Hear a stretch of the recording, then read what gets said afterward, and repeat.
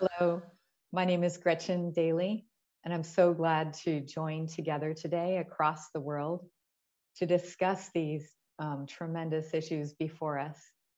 I'd like to just dive right in on the topic of rebuilding our common future and securing a safe, sustainable, and resilient planet for all.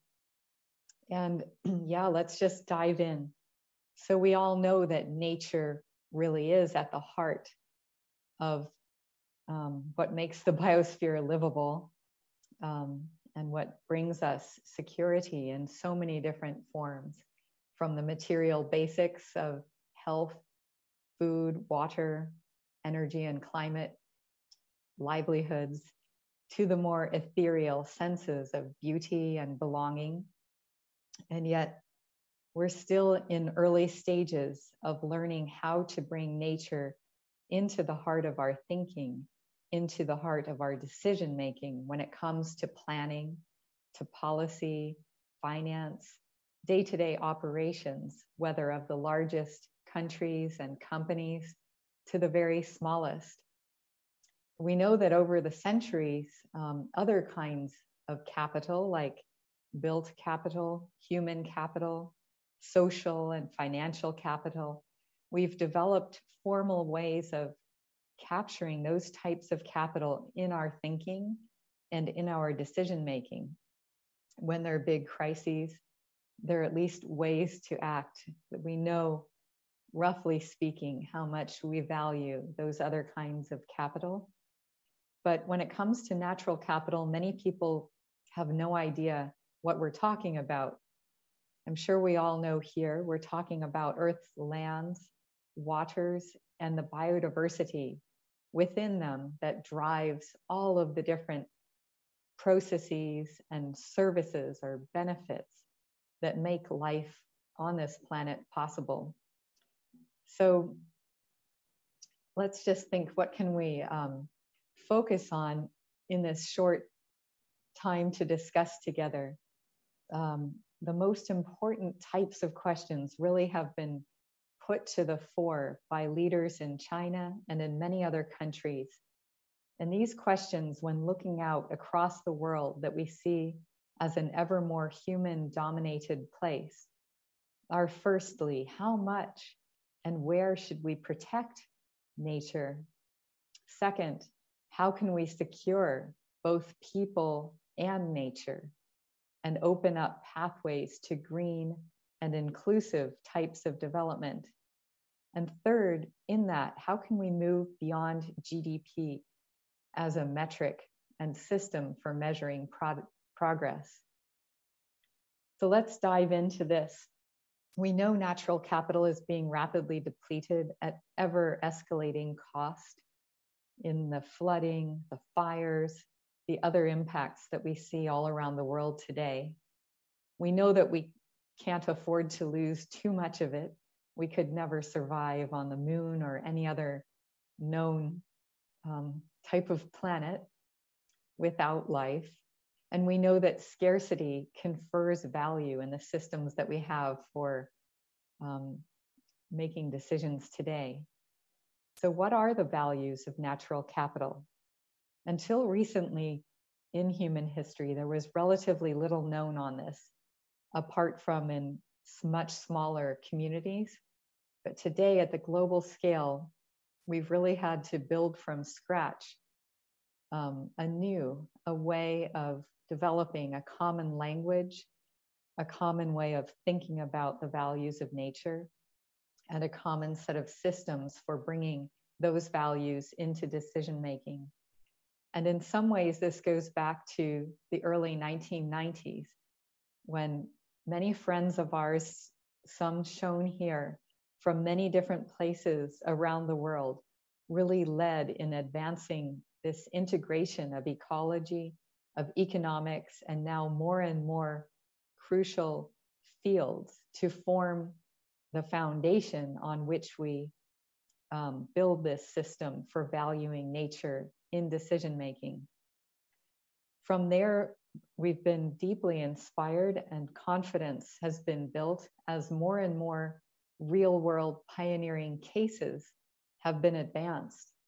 In New York City, which was facing severely declining water quality, we saw an investment in upstream watershed protection.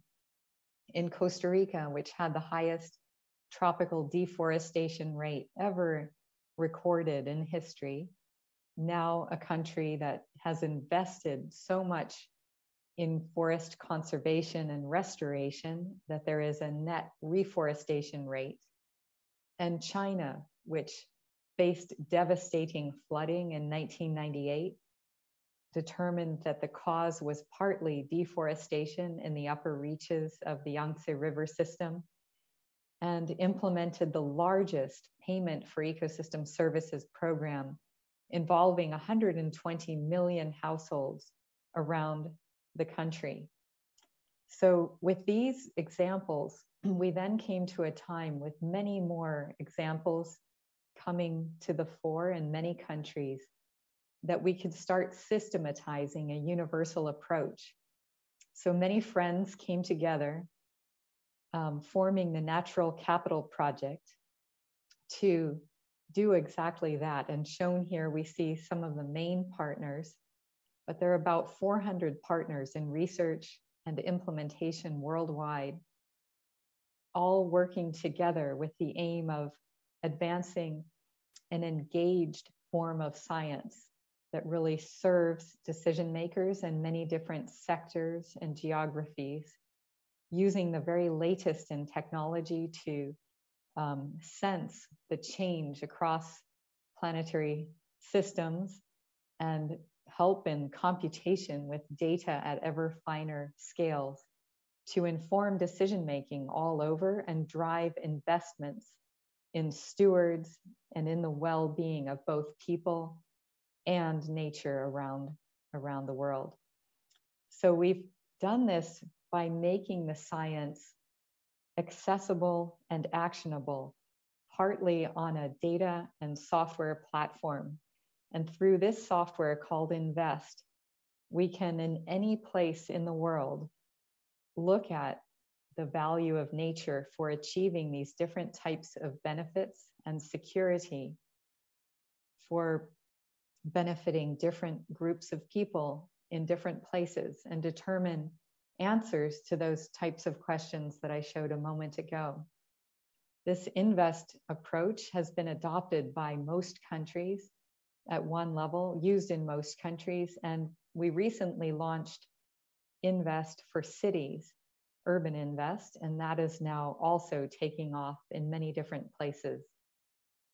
And what we see from this, first of all, is that with co-development, with experts from all over the planet, we can develop approaches that are tailored to specific circumstances in different places, but that also drive solutions that can be scaled up.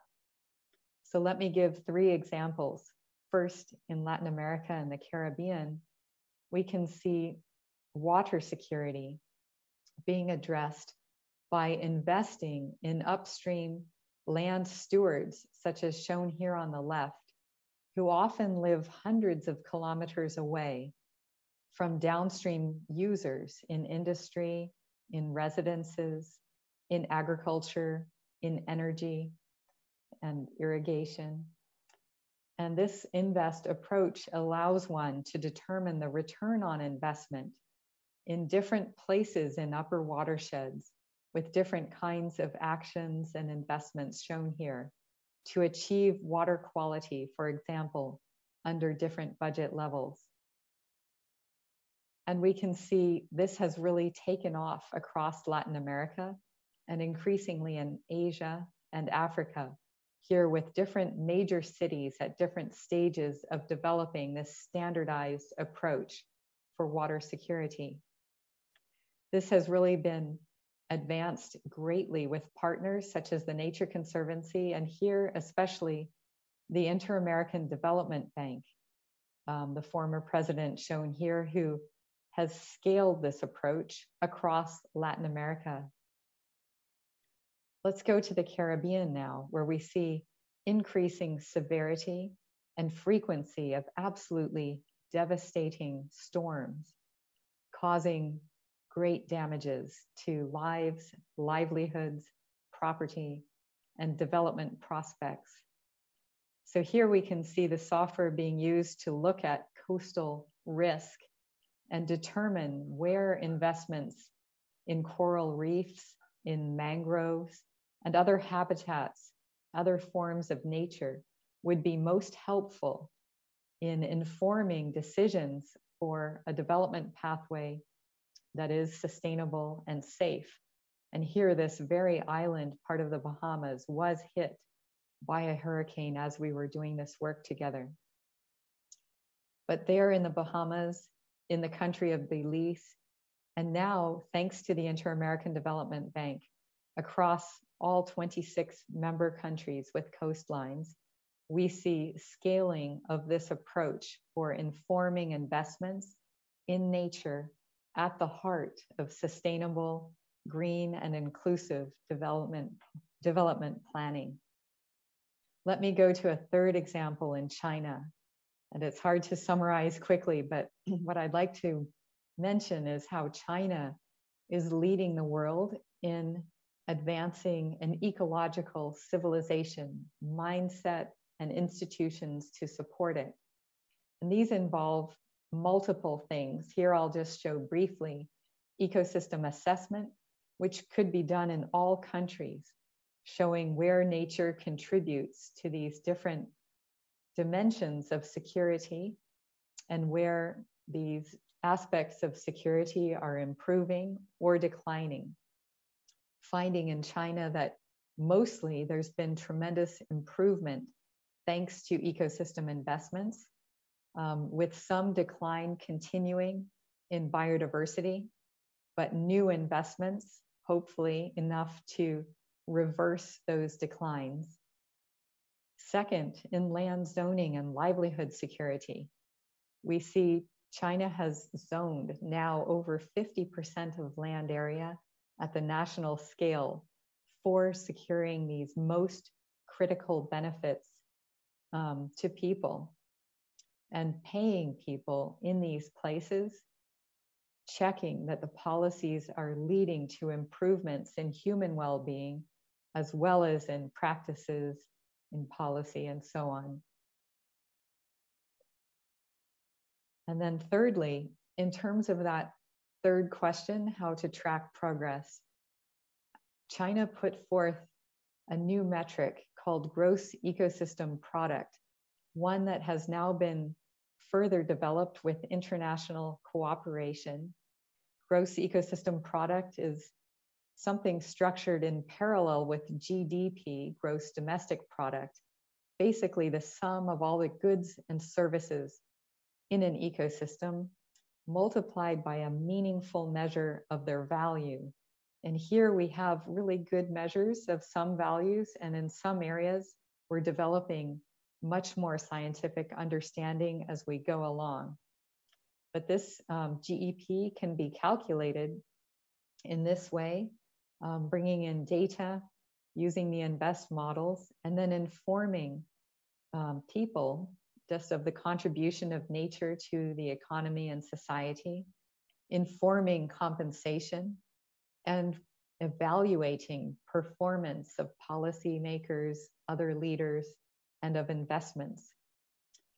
And with this international cooperation in advancing GEP, the UN Statistical Commission approved its use globally.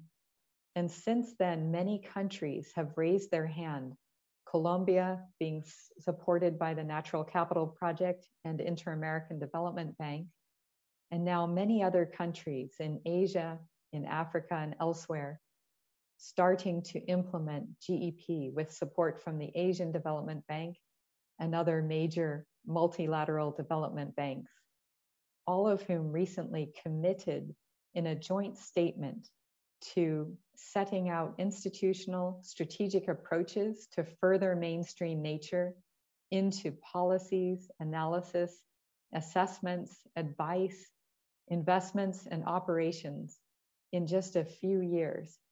So with this, all of these banks together investing over $200 billion per year, there's a tremendous moment before us for leadership, to capitalize on this momentum for mainstreaming, to innovate further in the science, the shared language, mindset, and approaches, and to integrate nature across all kinds of benefits and all kinds of day-to-day business operations that will let us scale and accelerate regeneration. Thank you so much.